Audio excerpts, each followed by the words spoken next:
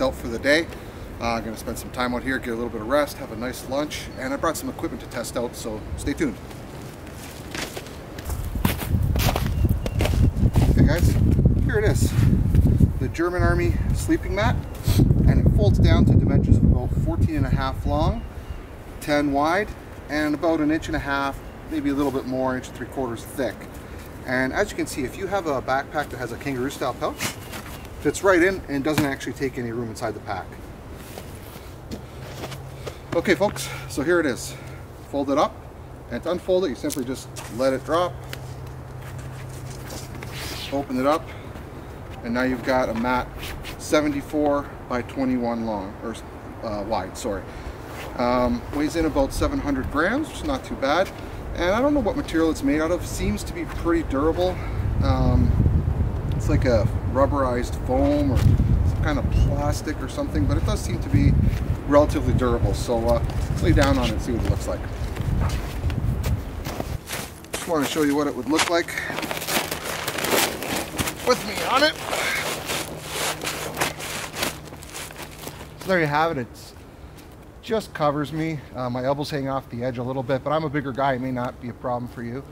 And so far I don't feel any ice or snow from the ground coming through, though I don't know if this would be an ideal mat for totally freezing temperatures. So anyway, so far so good. Okay, just as I was setting up here, it kind of dawned on me that this would be, along with a pretty good kneeling mat, a good area to kind of lay out your gear. As I'm kind of getting my base camp set up here, just laying out all my gear, and it keeps all the snow and the grime off. It keeps it all organized. I hate leaving stuff on the ground. First of all, you lose it. Second of all, it rusts or gets grime on it. So I think it's another pretty good use for it. So one idea I had for this mat, because it's so flexible, is if I could use it in a hammock. And first thing I could think of is, you know, sometimes I just like to sit out here and sit down and not actually lay in the hammock. Okay. But then you feel that the wind is kind of cold on your back. So looks like this kind of conforms nicely to the shape of the hammock. And now I could lay out here and, you know, won't be bothered by any cold wind underneath me. Yeah, and I'm going to also try it sideways and see how that works. Alright, so got the mat in here sideways. See, it fits pretty well.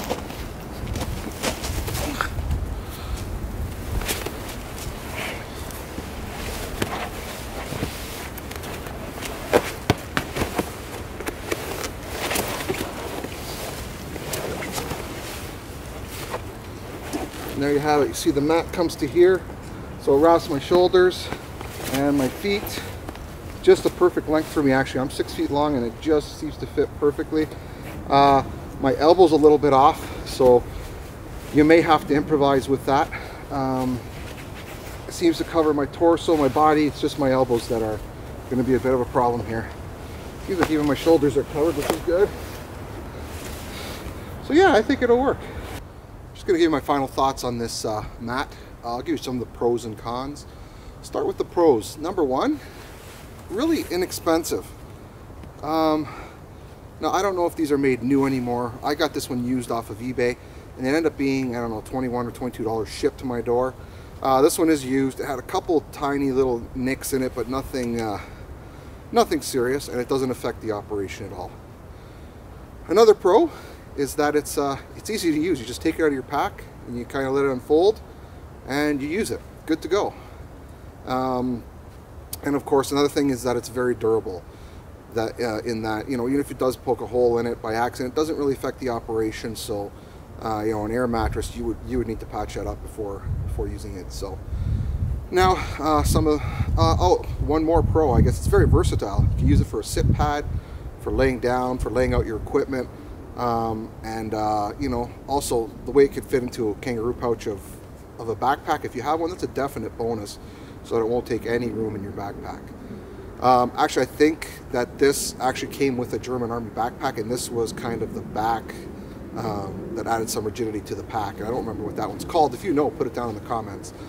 But yeah, all in all, definitely a lot of pros to this. Now, some of the cons, Number one, it's very thin.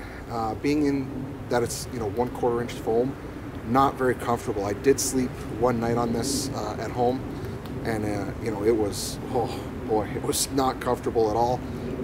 It doesn't provide too much padding. I ended up putting a blanket under it to give a little more padding. So I would actually consider this a minimalist mat. It's just the bare minimum, to get you out there, and it is inexpensive. So keep that in mind. Another thing to keep in mind is that it's not very warm. There's definitely an R value to it, but I don't know if I would consider this a winter mat. You would need to improvise something underneath it with pine boughs or leaves or something, and then I'm sure it would work fine.